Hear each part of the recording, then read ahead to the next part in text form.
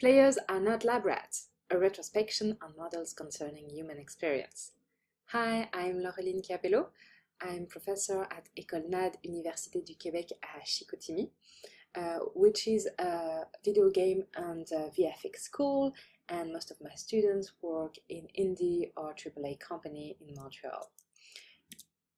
I've got an academic experience, so I've got a PhD in game design, and I'm studying design process, creativity, designer and player experience.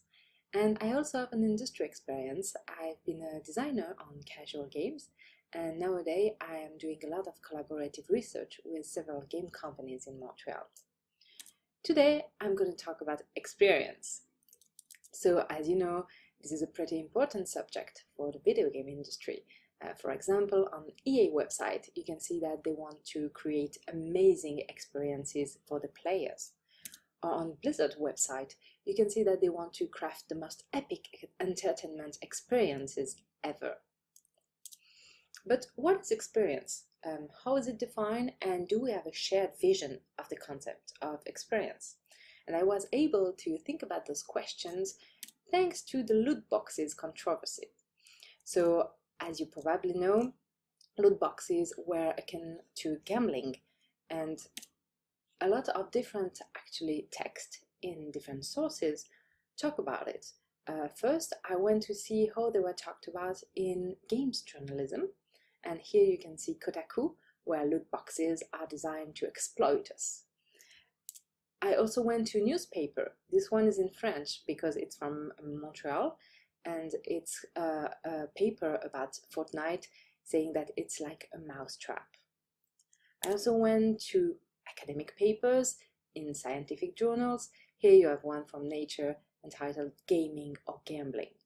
So in all those papers, there was a presentation of experience. And what was interesting is that it was always the same way to see human experience. In every text, video games were seen as a place where loot boxes were psychologically akin to gambling. And globally, they all had the same vision of experience.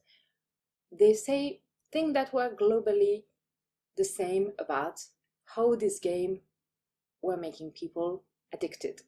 So here is a summary of their main argument.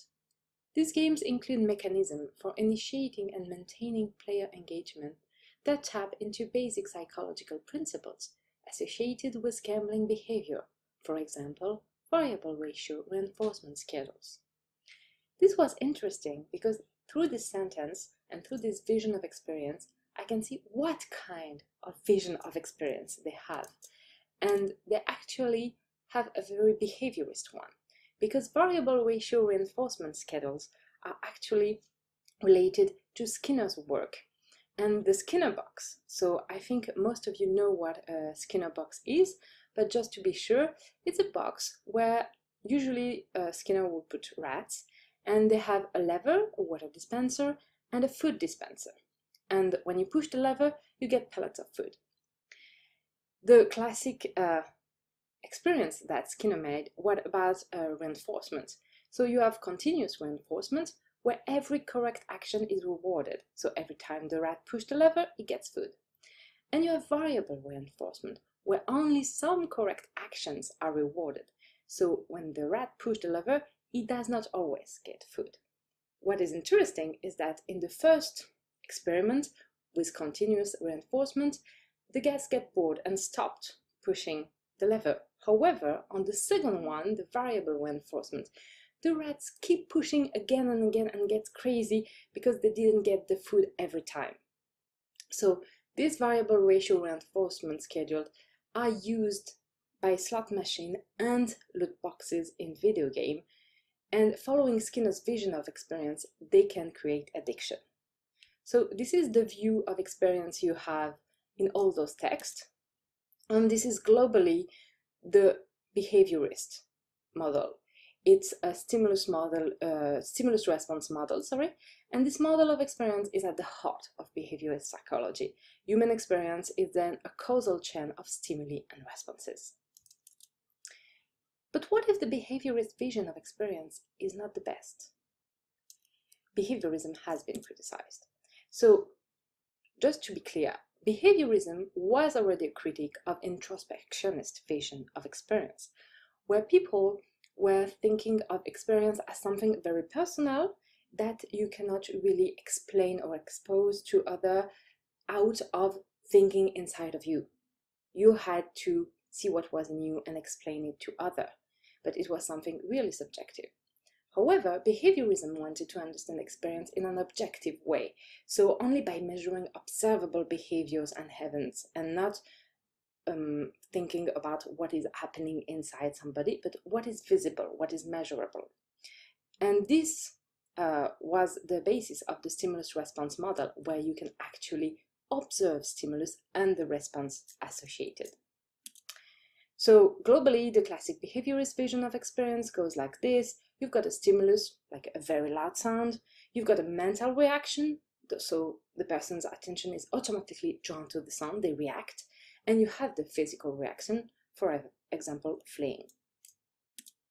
But it's not always that evident. So I'm going to give you an example with the snow track experience. So here in Montreal, we have snow tracks, and they make a lot of noise. And one day, I was in my living room with my sister and my cat. I was reading, my cat was sleeping, my sister was playing on her phone, I think. And the snow track passes in the street. My sister, what she did was like, turn her head a little bit because it was making a lot of sound, a lot of noise, but, none of us fled. We just stayed in the living room. And me and my cat, we actually didn't really care about the sound.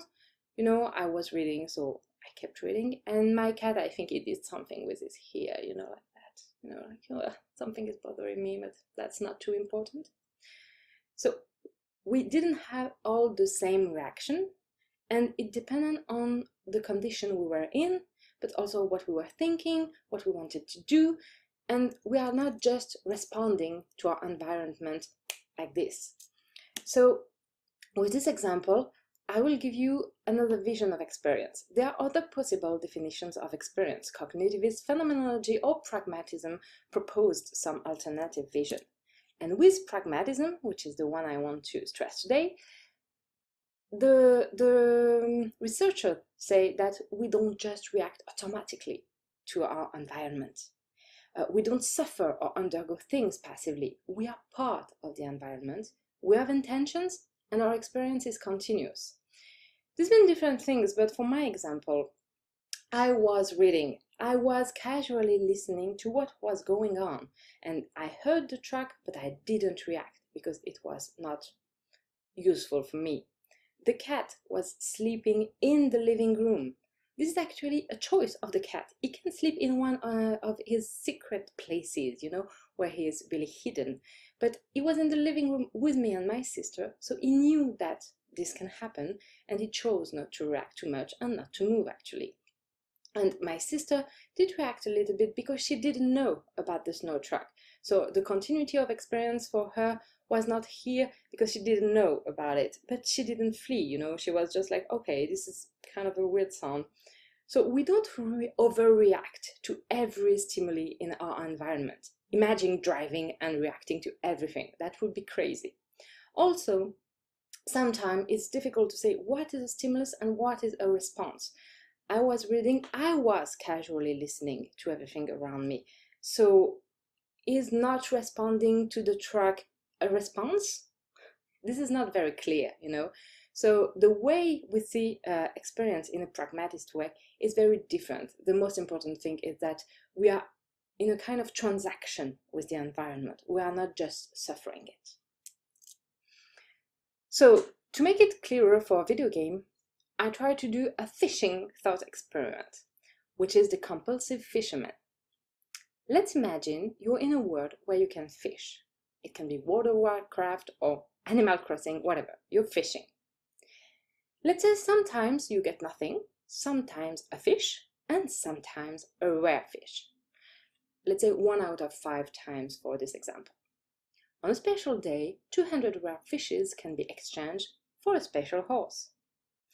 Now you're a game user researcher and you can see on your screen that a player casts the line around 1,000 times and gets the horse.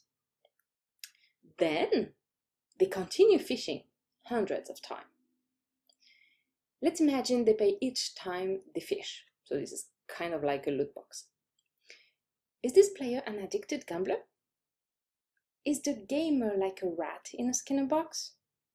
And did the designer create an addictive system? Most of the time, when I ask this question to my students, they find reason, they find explanations. Nobody really thinks that the player is just addicted to fishing. And a kind of answer that you can imagine is that I wanted a second horse for my spouse. She's busy today and will miss the event, so I did it for her. It was boring, but now we can ride really fast together.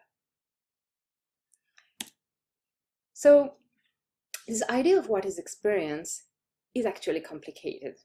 And there is a dreaded question that you might have had in the past when somebody asks you, well, if you can hook people to stupid little games, why don't you use your power to do something better?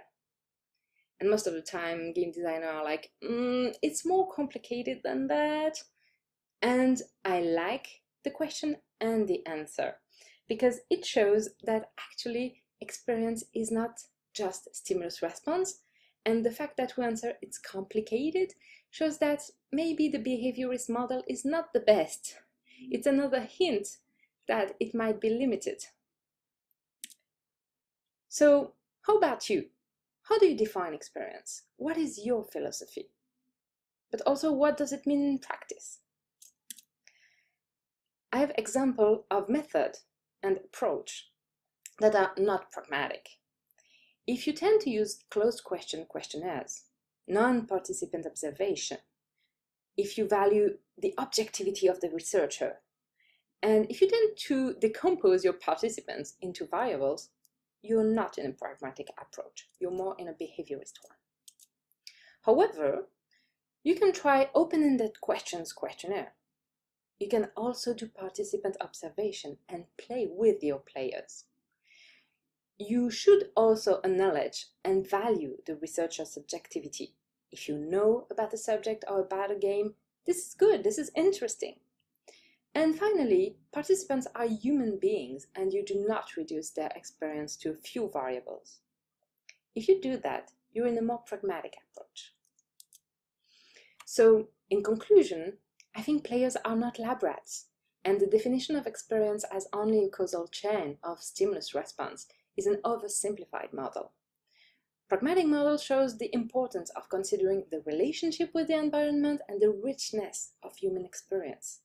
Players are real human beings. Moreover, clarifying the concept of experience in game user research is useful because it will orient the kind of method you use and the type of result you will get. Thank you for listening to my presentation. I hope it will give you food for thought. You can reach me on Twitter or by email. And I wish you a very pleasant end of the summit. Have a nice day and bye to you all.